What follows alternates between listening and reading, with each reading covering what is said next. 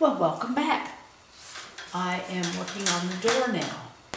And because my collector has asked for a blue door there, and because the ocean is more phthalo blues and more of the more intense blues, I'm going to make the door with a mixture of ultramarine blue plus white. And the sun is coming in from the upper right. Actually, it's coming in kind of at an angle so that it lights this wall more intensely, but then this wall also gets some light. So the light on the door will actually be in this area, and the shadow's then going to be on this other area here, along this side. And you can see this is again my large, this is a bright brush. It's got a square end, but I can use the corner then to cut around the detail on the wall there.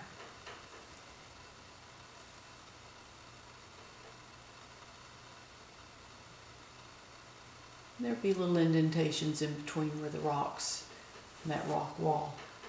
I can make that edge more, a little bit far there.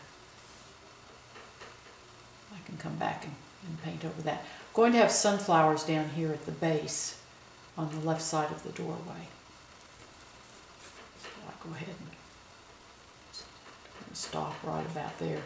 The flowers will break out over the door.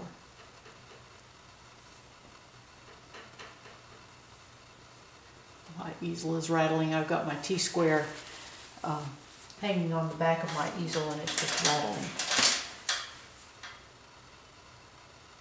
And the other rattle you hear is my tissue paper that's hangs on off of my palette. I use tissue to wipe my brush. I have to keep my brush clean. Secret to clean paint on the canvas is a clean brush.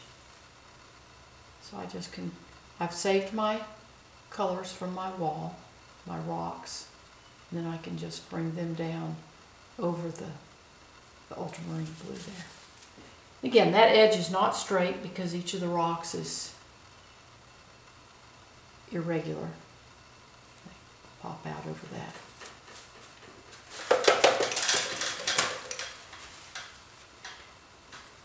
Just come up here, do the same thing up here, work around these rocks on the arch.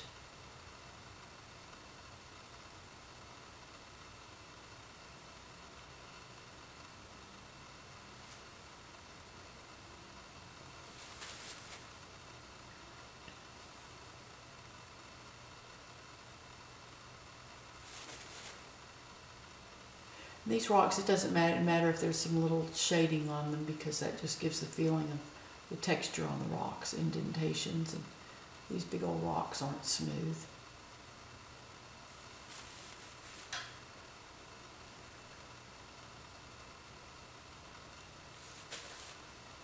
I will bring that highlight here.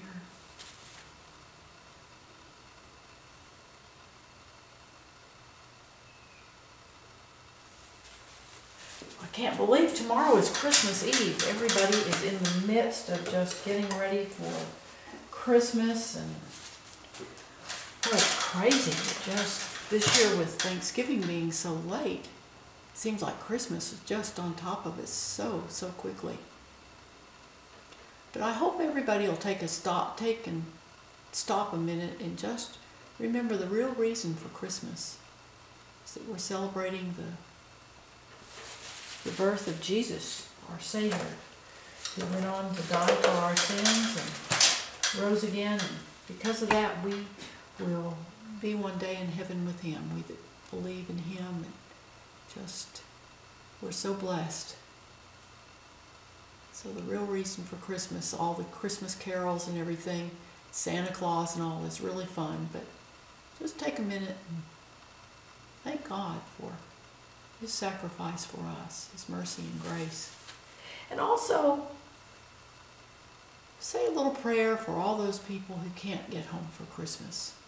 You know, our servicemen that are protecting us in other countries, and our policemen and EMS, and all those people who serve and protect us. They make huge sacrifices for us so we can live in freedom. And it's just really important to remember them and say a little prayer for them. And their families. You know, they miss having them. I think of all of our, we have a little fire station just down the street from us, and you know, I drive by on the way home from Christmas service, Christmas Eve service, Christmas morning, and they're there just in case somebody's house burned down. I mean, just is so thankful for them. In fact, it's kind of fun to, I like to take them Christmas cookies. They're always so surprised, but it's just fun to remember those people that do so much for us that we don't even see. Okay, let's get this. I've got my shadow in. Now, this is a lighter mixture of my white plus ultramarine blue. And I just, the sun's coming down and hitting here, so we see the arch.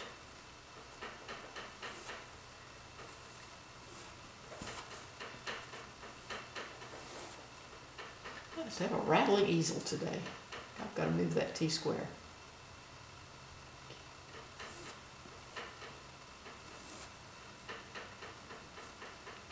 Big door. This is a big painting. The painting, the outside of the frame measures 48 inches by 48 inches, so it's a bigger piece.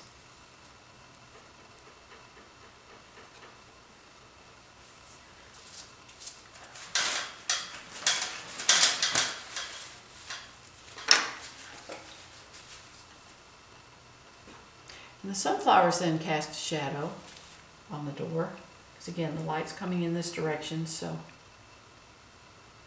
they cast a little bit of a shadow on the door. Not much.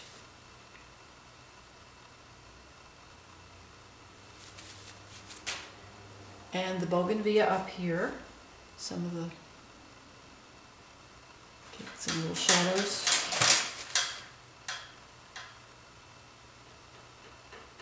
And you can see here the shadows come down and come on down. Okay, let me finish this little edge here.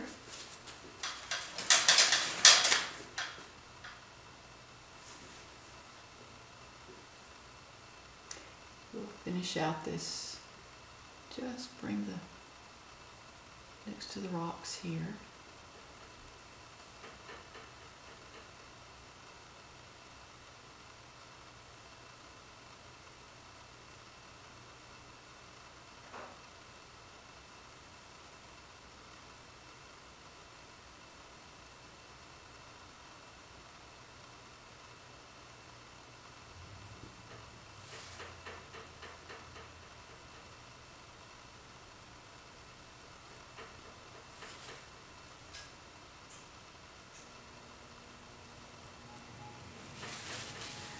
Love these colored doors, and they just make paintings happy. And this is one, my collector also, Alyssa and her daughter Amy, love to have tea together. And they have some of the Wedgwood blue china, Wedgwood china that has the blue and white designs. So those designs will also be in this ultramarine blue plus white. So that'll tie the door. Oops, didn't have a clean brush. You can see where I've got some of my white going up in here. I can just scrape that off. And I'll come back with my ultramarine blue mix. Ultramarine, just, this is again the darker mixture. I can just paint back over that and fix that. Now I want to soften these shadows. So what I do is I take a clean brush, cleaned it out, and then I can just drag over that shadow and make it softer. And I want to soften this edge here.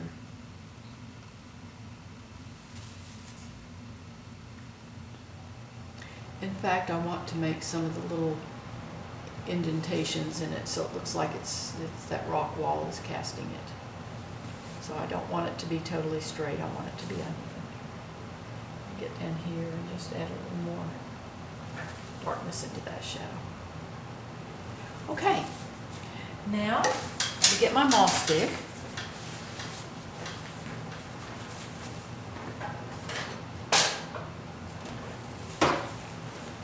This I hook over the top of the easel, and I can brace my hand on it to make some of these finer details.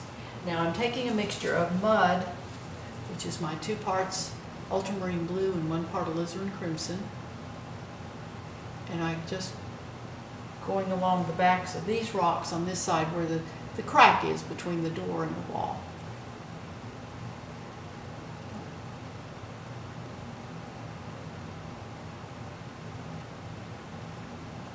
Don't want it real prominent, but I do want a little bit of separation there, just to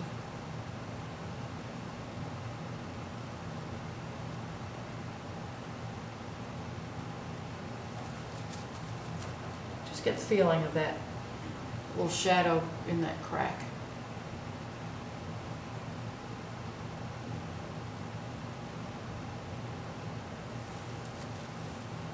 Not along the entire edge, but just there we go. Now I am going to the boards in the door catch the light. So the edges of the board I highlight.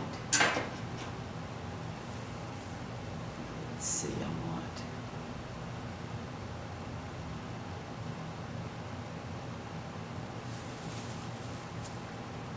And then as I get down here, I have a lighter mixture.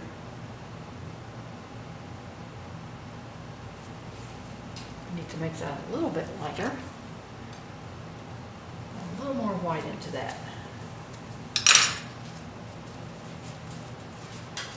You can see how this blue is different from the blue in the water. If I had painted the door with phthalo blue plus white, it would have been so much like the water that you wouldn't have gotten that depth, that separation.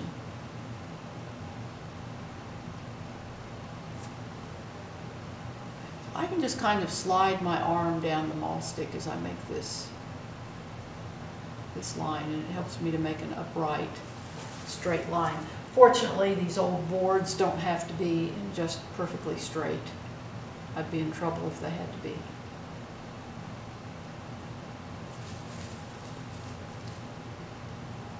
Okay, now the next board's going to go here.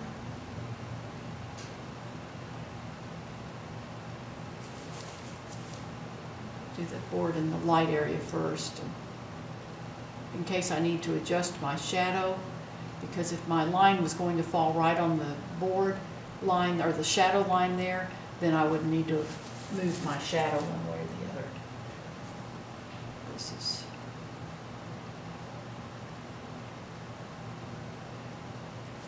But this is easy to do into the wet paint because you can just drag the line. If I waited until the door was dry to do these lines, it would be disastrous because the brush would skip and hop over the texture of the paint, and I would not get a smooth line.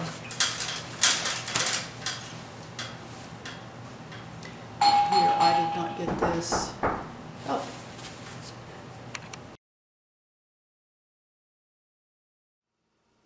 My neighbor stopped by to bring a little something for Christmas, which is fun. We have a great neighborhood here, and it's just fun.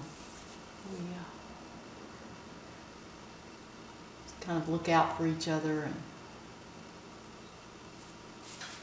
that's what life's all about. You know, life's about people helping each other.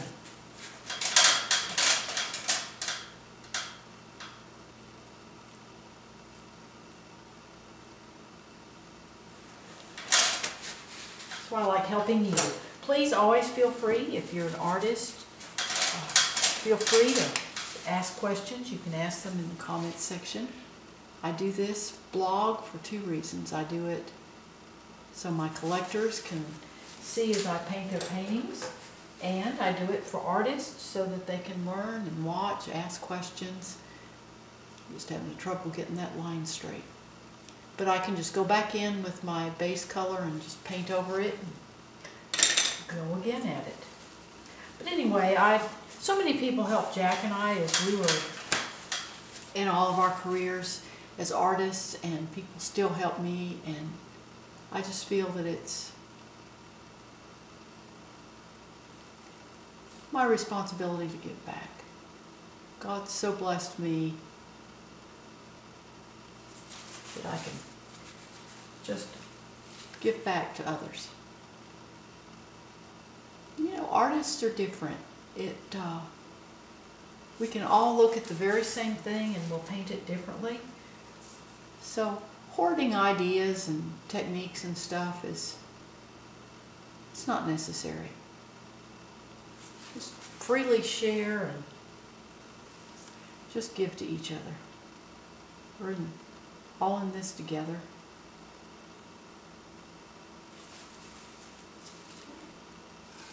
Well, it's a good thing that these old boards aren't straight, because I'm not. These are not the straightest lines in the world. That's the nice thing about painting these old buildings. And the rocks go every which way in that. The boards go every which way in that. These old doors are, the boards are weathered. They may be painted, but they're still not totally straight.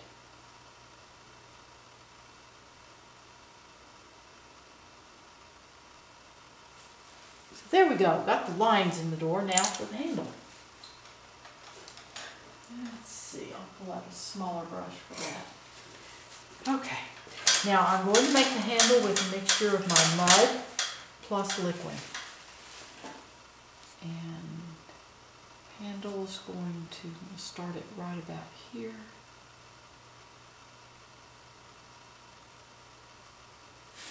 And I just draw this into the wet paint of the door. Much easier to do while this door is wet.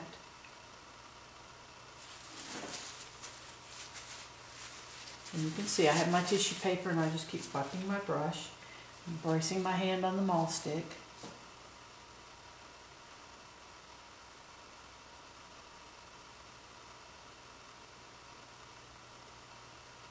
Come down. Just make this a nice smooth curve.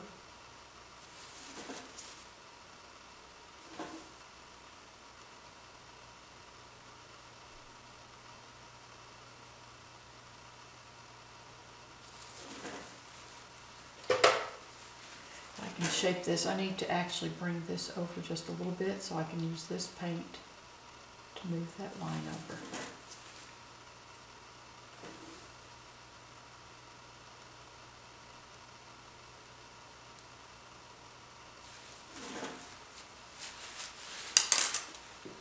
Now, that iron handle, wrought iron handle, has a little edge. I'll make that darker.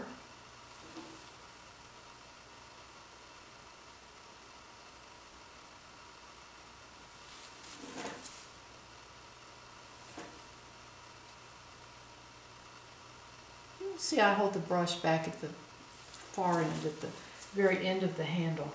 They make this long-handled brushes for a reason. You actually have more control over your brush if you hold it back at the end of the handle. This sounds kind of silly, but it's absolutely true. If you hold it up here, you get the jiggle in your hand. You can get a nice smooth brush stroke if you just ease back on the handle and go further back.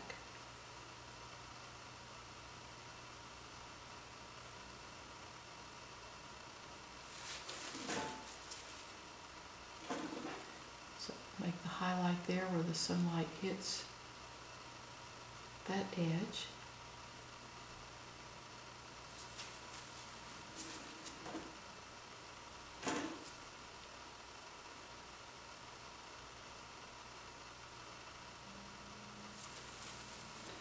And the light catches the tip of the handle down here.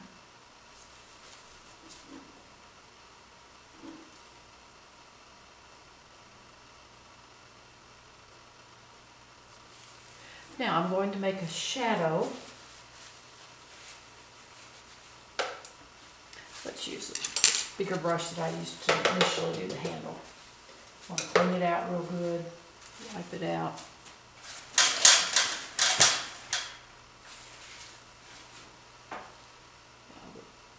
The shadow's going to follow the same angle as these bougainvilleas.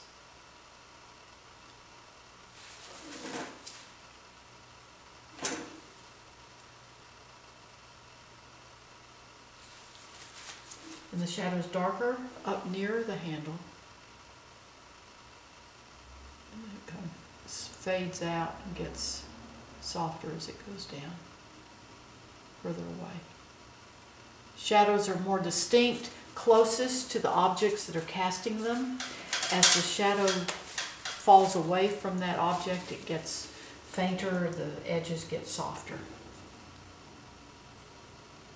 Get a little shadow there cast. So there's our door. Yeah, there we go. So I really appreciate you watching my YouTube videos. Please subscribe to my channel and visit my blog. The link is in the description below. The address is also on the final frame of my video.